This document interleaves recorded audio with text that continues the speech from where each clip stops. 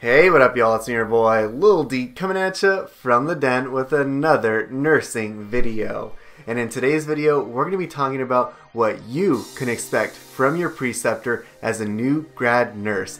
Now this video is aimed specifically at new grad nurses, travel nurses, nurses coming from different facilities. This is not the video for you. I'm talking to those new nurses who are coming onto the unit that are going to be with their preceptor from maybe 10 to 12 weeks and what they can expect from us. Now I say us because I've been a preceptor for 3 new grads myself. They each got 12 months. But before we get into the video anymore, make sure you give this video a like and subscribe. I post 2 nursing related videos 2 times a week here on this page on Wednesdays and Sundays. So if you haven't done that, you can go ahead and do that now. And make sure you hit that notification bell. It really helps me out. But yeah, let's get straight into it.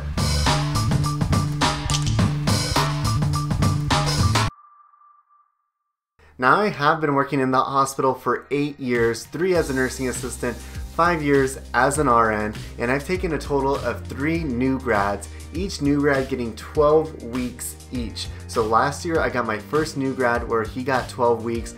This year I got back-to-back new grads where my first one got 12 weeks, my second one got 12 weeks, and I've actually been precepting for the past 6 months, which is crazy to think about. I haven't been on my own for 6 months, but I felt what better time to make this video.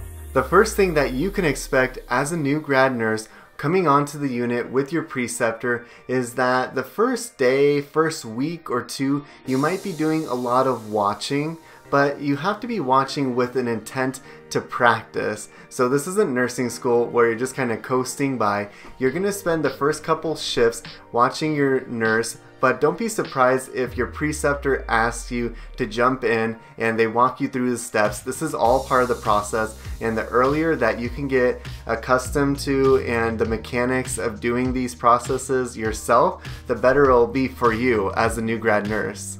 Another thing that you can expect from your preceptors is that they will probably assume that you do not know. And this is not them being disrespectful. This is not something that you should take offensive. But as a preceptor, I can tell you from my own experience that it's really hard to let go of the reins, because working as a nurse, you really are more independent in what you do for your patient. So until you can prove as a new grad that you do know, for the most part, they'll probably assume that you don't know.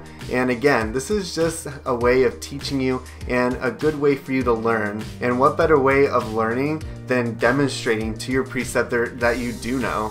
Coming straight out of school, you'll realize that school nursing is a whole lot different than real world nursing. That's for sure. And as a preceptor, I'm your preceptor, not your teacher. So I'm not dinging points.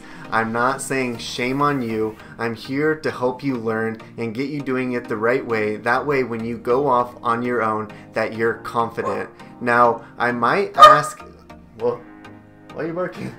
Now, I might ask objective questions, and this isn't to grade you or to put you on the spot. This is just to make the new grads think. So don't get flustered when they ask you a question, because they're probably really just trying to get you to learn something, and you're really just having a conversation with one another. I feel like that straight out of school mentality leaves new grads feeling very stressed, but working in the hospital, working in whatever facility that you got a position in is not like school at all, and you're not going to be dinged points, you're not going to be in trouble if you don't know. This is a learning experience, and if you have questions, don't be afraid to ask your preceptor. The hospital I work at, they look at those nurses who want to take on the new grads, and generally those ones who volunteer to take them will get them. So it should be a much smoother experience compared to a nurse who doesn't want a new grad and is taking one on. But that doesn't mean that as preceptors we don't get frustrated. And just like you as a new grad nurse get frustrated, it can happen where your preceptor gets frustrated. And we're only human. The best way to get through this is through communication.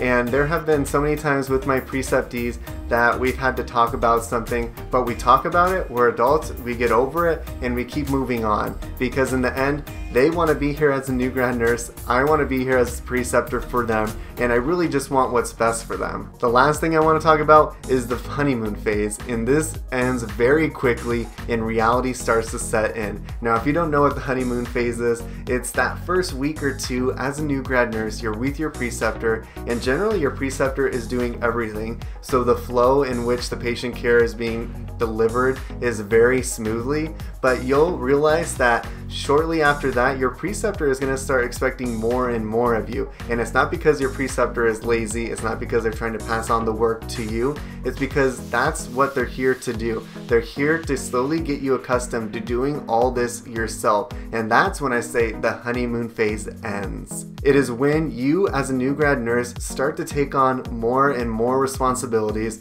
start taking on more charting, you take over the phones, you take over communication, you take on passing all the medications. This is when reality truly sets to sink in, and it can be very, very intimidating, but just know that this is a normal part of being a new nurse and that it does get better. You just have to stick with it and just keep pushing through. That is pretty much about it for this video. If you have any questions for me on what you can expect as a new grad nurse, go ahead and leave them in the comments down below.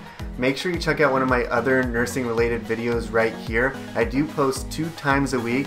Give this video a like and subscribe, and I'll talk to you guys later. Thanks. Bye.